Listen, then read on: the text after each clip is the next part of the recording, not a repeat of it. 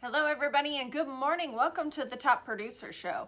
So our mission is to educate, equip, train, and train servant leaders. Goodness, can't talk this morning. Our vision is to create financially independent achievers, and our purpose is to help people grow. And right now we're going over the book, Think and Grow Rich. So before we jump into the next chapter, we're going to go ahead and invite some people onto here. You'll just have to excuse us because this does take a moment.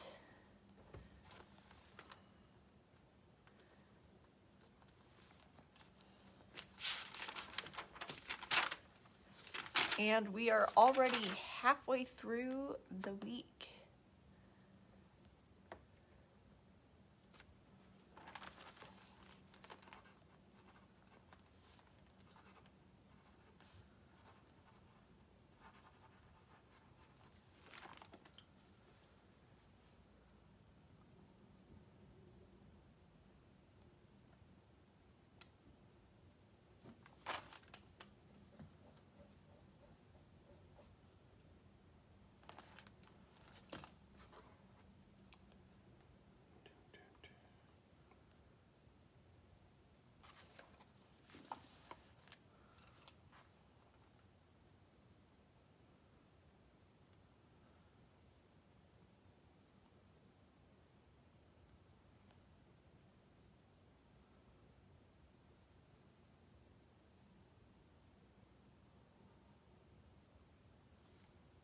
Alrighty, and here we go. All right, guys. Dave Roeder, what's happening? Hope all is well out in California. So chapter 12 of Think and Grow Rich, which is the book we're on. Jordan, hello. So we're on Think and Grow Rich. Yesterday we talked about sex transmutation. And if we kind of go through these, desire is number one. Chance, how are you? Desire is number one thing. You have to know, what you want. Faith, the ability to use faith and have faith, is number two. Autosuggestion is number three. Specialized knowledge is number four. Organized planning is number five. Number six is imagination. Number seven is decision. Number eight is persistence. Number nine, the power of the mastermind. And number 10, sex transmutation, which leads us to chapter 12, but actually it's the 11th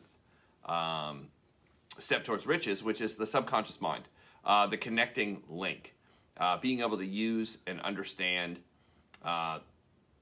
your subconscious mind. And your subconscious mind, for those of you who don't know, is formed between years basically 0 and, when you're between 1 and 7. It's all the things that you're told growing up. The biggest problem is between the ages of 1 and 7, the average child hears no, you can't, no, you shouldn't, somewhere in the neighborhood of 40 to 60,000 times, and they hear yes around 5,000 times. So most people's subconscious mind is pre-programmed to no, you can't. You're also programmed by your basic human instinct, which has nothing to do necessarily with any outside force. It's more an interior thing. The human body is built for survival. This is why if you're, put in a situation where it's extreme temperature cold, your body knows, to move all the blood to your heart. You might lose your fingers, you might lose your toes, but you're not going to lose, your ability to live. So it's based in human survival.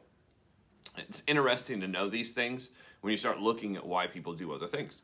The connecting link, the 11th step towards riches, every impulse of thought that reaches the subconscious mind through any of the 5 areas, is classified and recorded, from which thoughts may be recalled as letters and may be taken from a filing cabinet. So this builds upon your self-esteem. This builds upon your inner thoughts. This builds upon why you feel the way you do when you hear something or see something. It receives and files the senses and impressions or thoughts regardless of their nature. So what does it say? That right there says you have to protect the information that's coming in. If you don't protect the information that's coming in, you will be pre-programmed rather than be the programmer. And most people are being pre-programmed with a ton of information that is not useful, not helpful, and is in no way helping you get rich. In fact, most of the information is teaching you how to, not make it. Teaching you how to be a consumer. I wrote that yesterday. Put that up. I said, creators get paid and consumers pay. Right? The creator of Netflix is getting paid and the consumers are paying. So are you a creator or are you a consumer? You want to be a little of both, right? In the beginning, you really need to be 90% consumer, 10% creator. And what do I mean by that? You're going to need to learn a skill set, and I'm not saying just network marketing, direct sales, producing. That's not what I'm talking about. I mean, you need to learn a bunch of different things to be able to produce on a very high level. But your creation time is small. If you look at the most successful people out there, in the field of maybe personal development or achievement, like a John Maxwell. John Maxwell spent an enormous amount of time. I mean, most of his time, actually, still today, is on what? On growing, on actually feeding, the mind. Only about 10% is actually giving. That's when he gives the speeches. That's when he gives the trainings. That's when he gives the talks. That's when he writes every day. But the writing part comes after the reading part, the questioning part, the thinking part, the filing part, and then finally he writes. And how do I know that? Because he told us at one of his trainings. So you may voluntarily plant in the subconscious mind any plan, thought, or purpose which you desire to translate into physical monetary equivalent. The subconscious mind acts first on dominating desires which have been mixed with emotional feelings such as faith. So that's why this is one of the sections where a lot of this stuff starts combining together to be able to produce. So he's saying you have to kind of be in an emotional state.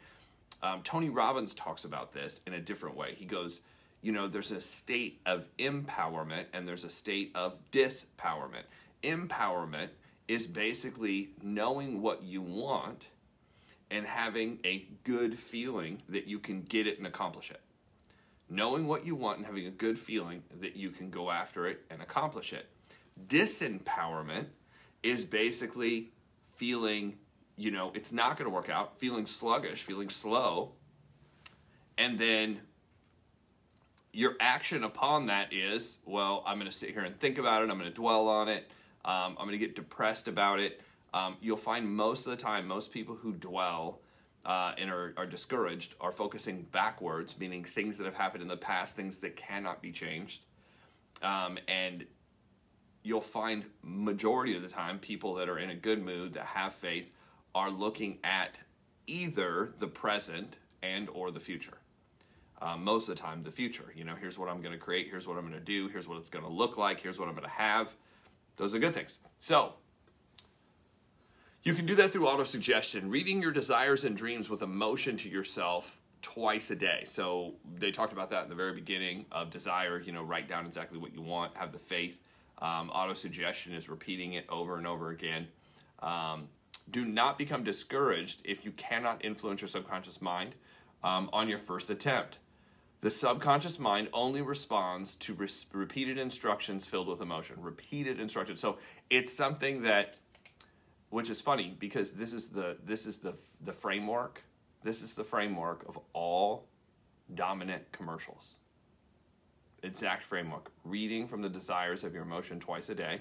Do you see commercials more than twice a day? Yeah, they come on multiple times a day. Is it mixed with emotion? Yeah.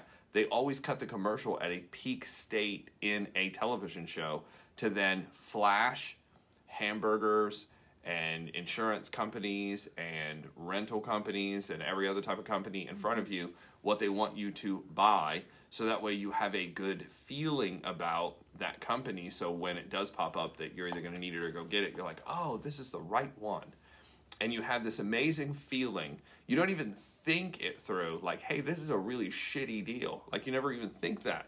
Why? Because you've been programmed not to. What the book Think and Grow Rich teaches is you can do that with anything. I mean, imagine being able to program yourself to make $1 million or $10 million, or be able to find, a way to make, a significant amount of money that you basically control your life. And, as Jim Rohn said, you could build a financial wall around yourself that nobody could break through. And, sometimes you have to move to be able to do that. So, reading your desires and dreams twice daily. Do not become discouraged if you cannot influence your subconscious mind on your first attempt. The subconscious mind only responds to repeated instructions filled with emotions. Habit. Be patient, but be persistent. What does that mean? It means, do the deal even when it's not right in front of you.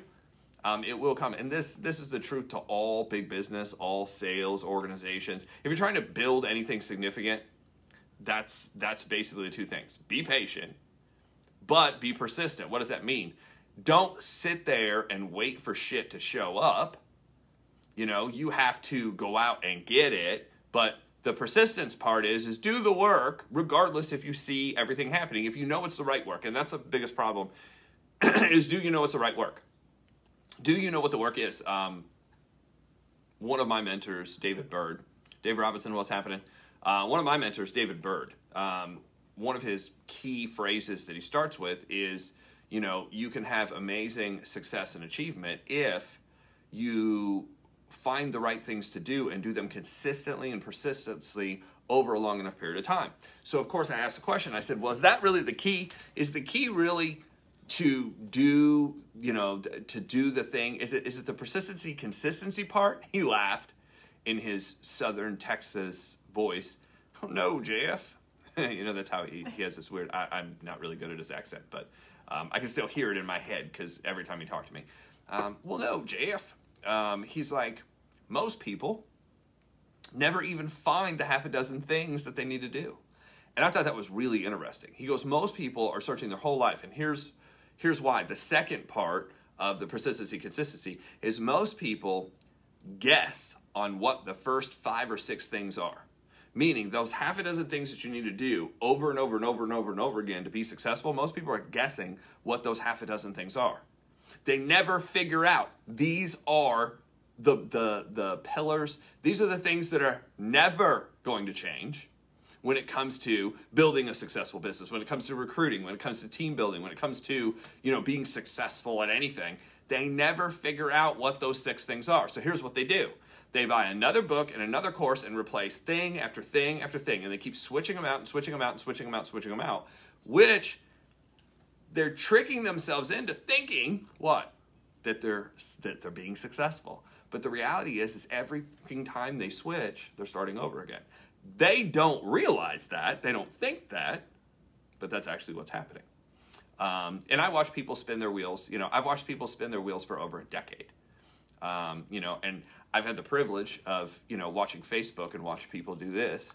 And it's the hamster wheel, the hamster wheel. If you ever watch, a hamster, gerbil, any rodent, they'll get in that wheel and they'll just run like they're going to get somewhere. Meanwhile, the rest of us are like, yeah, that's not going to work. Why? Because they're going to switch to the next thing. So only over a long period of time. What is a long period of time? The second part is they said if you can't get rich in 2 to 5 years in what you're doing, and rich meaning monetarily wealthy. I heard this from several people at a conference I was at. They're like, if you can't make $1 million in what you're doing in 2 to 5 years, then you're in the wrong thing. Like, if you want to be wealthy, if you want to get rich, like it has to be a 2 to 5 year time frame. If you can't do it in 2 to 5 years, then it's really not a program that's going to get you where you want to go. You're wasting time. So it's better to go look at, something else. Or find something else. So habit, patient, be persistent. Repetition is the mother of all skills. So if you want to develop a skill set, you have to do it over and over and over and over and over and over and over and over again. And here's something I've learned. People will only pay for expert or excellent services and products. People only want to pay for, because nobody wants like, hey, do you want to go to an average dinner? Hey, let's go see an average movie. All I want is an average car. I want an average spouse. I want an average, love life. Nobody looks for average. But what will people pay for? People will pay for excellence, and people will pay for, the top. That's what they're looking for. They're looking for top experiences. So how do you create that in your life is a good question. Repetition is the mother of all skill. Repetition with emotion is the birth of belief. So when you're emotionally, when you're in the state where you know you can accomplish it, how do you get into that state? Some people do it through substances. Some people do it through exercise and working out and eating right. I mean, there's all these different things you could do. We don't have time to go into all those today. Your subconscious mind works on whatever you give it. Your subconscious mind works on whatever you give it. So if you feed it negative, it's like, cool, we'll work with negative. You know, if you think you can, you can. If you think you can't, you can't. Because that's what you're telling yourself. If given fear and doubt and setbacks, that's what it works on daily. You must feed what you want to grow and starve what you want to die. Starve what you want to die. So I removed all social media off my phone, with the exception of two things. One is Facebook Messenger, and the second one is LinkedIn. I looked at the two platforms that would probably get me the furthest. I still want to be able to stay in touch with people, but I don't want to be fed a bunch of bullshit information. And I'm not interested in anybody else's fucking sale of their course or any other. I really don't give a shit about your opinion on, you know, whatever's going on. I don't fucking care. I don't have time for it. And it's not helping me get where I want to go. Now, I have, you know, somebody's like, oh, you removed Facebook, but you're on Facebook. Yeah, you dumbass. You can log on your computer. You know, you can go online to see this stuff. You don't have to have the app. The other thing that I did is I actually removed all notifications. Dakota, what's up? By removing all notifications, now I'm not getting those dings consistently feeding me, oh, go look at this, oh, go look at this, oh, go look at this. It's really interesting. You actually, like, emotionally, you kind of come back down. You know, people tell me all the time, oh my gosh, I'm so tired, I'm so worn out, I'm so this, I'm not. I'm like, yeah, you're on the fucking phone doing this, and it's just dopamine, dopamine, dopamine, dopamine. What ends up happening is you actually wear out your adrenal glands, and then you get fat. Now, the reason you get fat is because your cortisol builds through the roof, and it's also cancer causing. You can learn about that later. But I removed all that shit off my phone. And the last, probably, gosh, it's only been a couple days. Like, it's been so much easier to get everything done. If you wonder why, gosh, it's so hard to get shit done, just look on your phone at the amount of time you spend, because it actually has that feature now. It'll tell you exactly how much time, like how many hours or minutes are spent scrolling through, flipping through. I was something like 6.5 hours on Facebook. Was I actually getting anywhere? Was I actually learning anything? No, not at all. So I also built a page. This is something cool if you want to protect the information and filter it in and use your subconscious mind. I built a page of these are things I need to listen to or watch inside of 2021. So I have a page of some YouTube clips and things that I want to see. Every time I see something and I'm like, ooh, I need to watch that. But I then categorize it. What is the order I need to watch this stuff in? So I have a couple, you know, one of the trainers that I've been learning from that had an organization of over 1 million people, and has an organization, even though he's died, his organization has gone on without him, still produces money for his family, his spouse is still alive, and then his organization is still going and has multiple breakouts. Like I kind of follow what he does, because he's built one of the most successful businesses of all time. The guy above him had an even larger organization, and basically 1/3 of everything that the company he's in did flowed through his organization and his position. So the guy who had 1 million people on his team, that was one organization of that guy's team. So you're talking about figuring it out. Like, that's a guy you want to learn from. So I want to feed my subconscious mind the stuff that he learned to be able to build that organization so that way I can filter it back out. So your subconscious mind works on giving you whatever. You must feed what you want to grow and starve what you want to die. Your subconscious mind responds best to feeling and emotion. It responds best. That's what your subconscious mind basically opens for. If you just tell yourself, gosh, I really need to make money, it doesn't hit.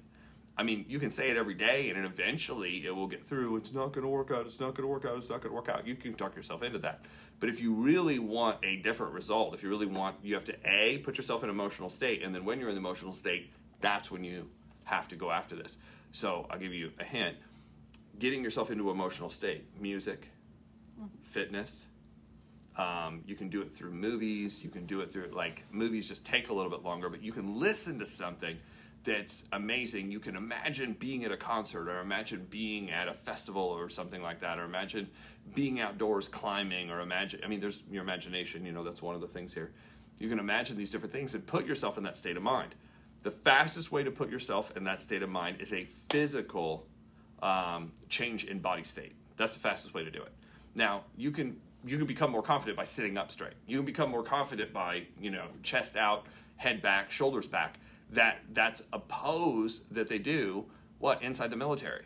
Inside every military I know of, no military walks like this.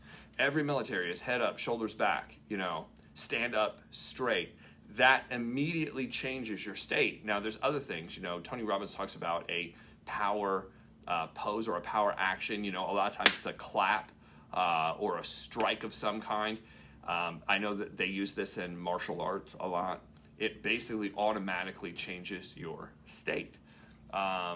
So these are different things you can do. And you can do them instantly. You can do them sitting, or you can do them standing. You will actually change your physical state more standing than you will sitting.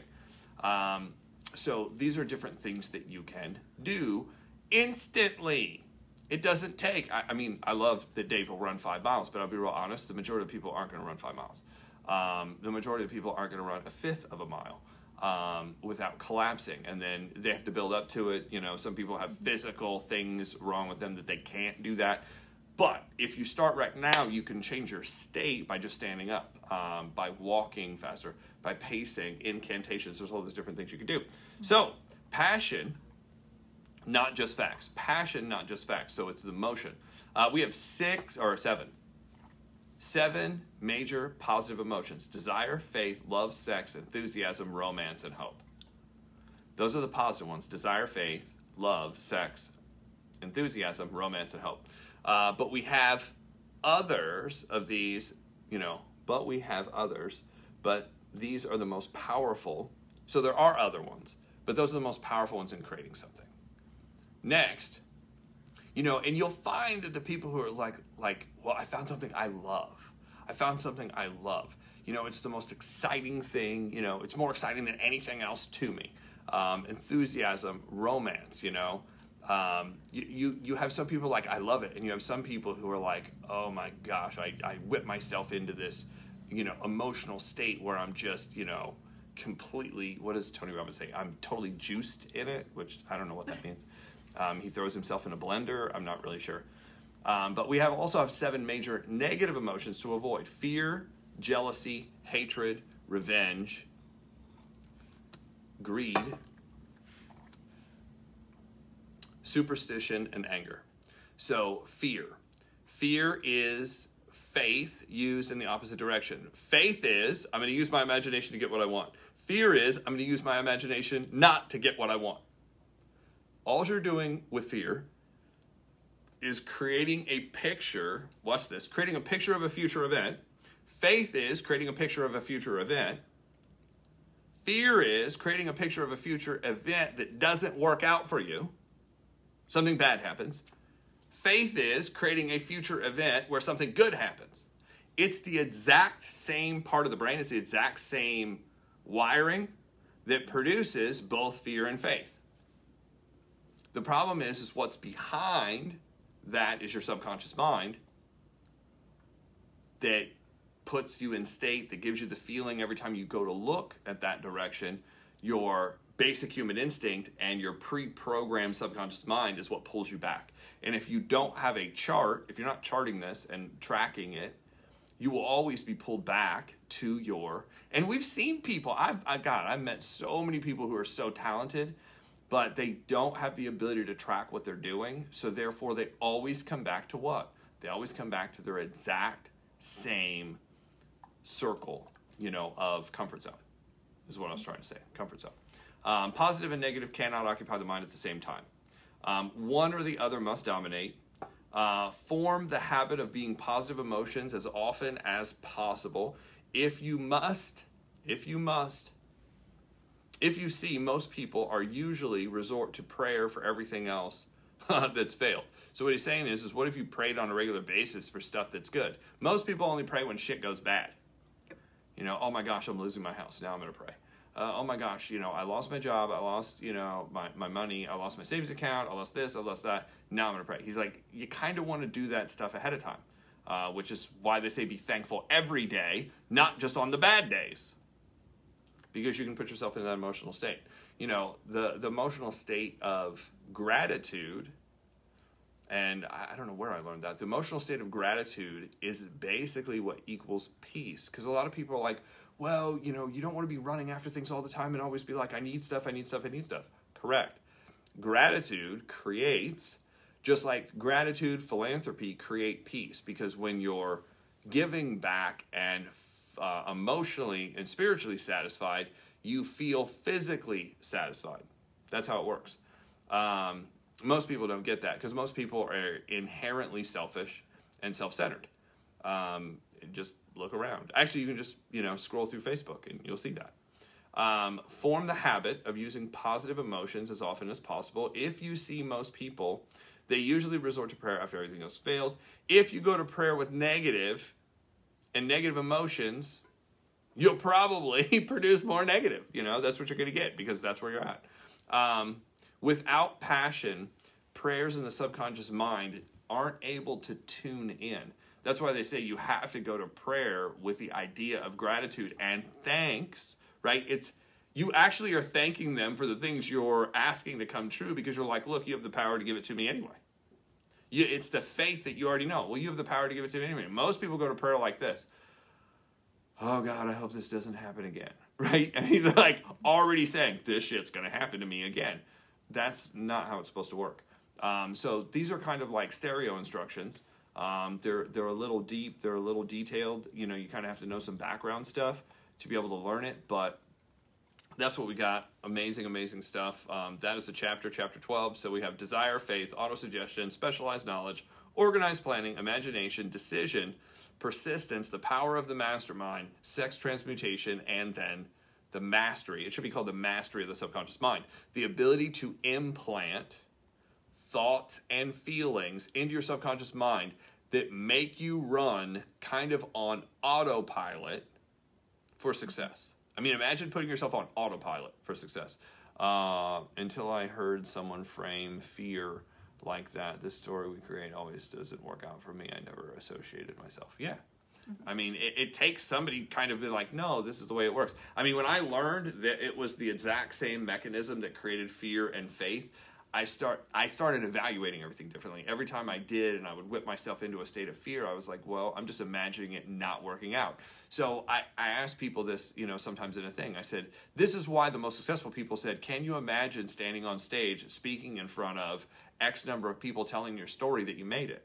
And most people can't imagine that. Why? Because fear won't allow them to create that situation. But when you spell it out like that, what are the lights going to look like? Well, I can kind of imagine that. Can you imagine the stage and the lights? Or, can you imagine coming on Facebook, thanking people for, the achievement? Hey, we were able to build this organization. We were able to build this team. We were able to get to this level. We were able to make this money.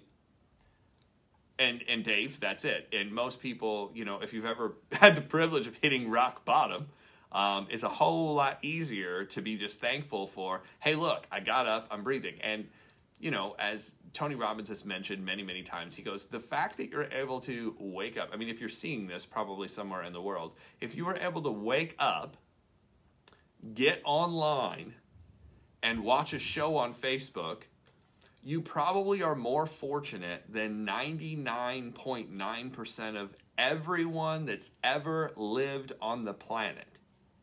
Think about that. Everyone that's lived, I mean, if you go back 100 years, if you go back 1,000 years, if you go back 5,000 years, I don't know how far we can go back, but if you go back to any of those points, are you better off than basically all those people? Do you have more opportunity than all those people? If you go back more than 200 years, most people's entire life, if you go back more than 200 years, most people's entire life was one page. Sorry, somebody was calling me and I couldn't help but read that. I'll call them back later. So you're going to be able to find those notes on the page, and also go follow us on YouTube because each one of these videos is going to be uploaded to there. And if you'd like to go back and rewatch this, you are more than welcome to do so. So with that, that is what we have for you guys today, and we will see you tomorrow.